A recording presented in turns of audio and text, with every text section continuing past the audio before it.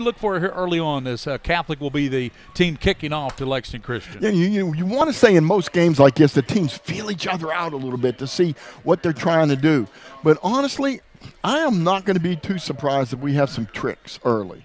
Both of these teams have some things up their sleeve that they'd like to try out, and we'll see how that goes. There comes White, Greer, and Maggard bringing out the game ball. There he is. There's the man, White, Greer, and Maggard. And they'll present some checks as well. Yeah, each school raised money for the $5,000 for American Red Cross. I mean, think about the weather we've had.